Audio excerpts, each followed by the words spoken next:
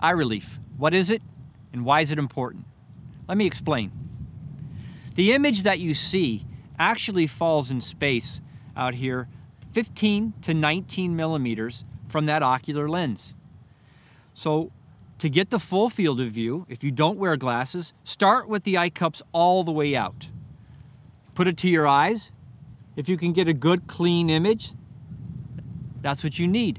For me, because my eyes are so sunk in, I actually come down a stop and I'm able now to get a bigger field of view with no vignetting, no blackout on the side.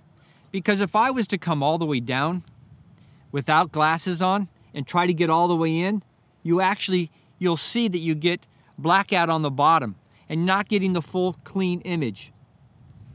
And if you wear glasses, put mine on here, you'll notice that you can't get the oculars all the way to where they need to be to get that full field. So it's important. Bring the eye cups all the way down. And now you'll be able to bring that binocular to where it needs to be to get the full field of view.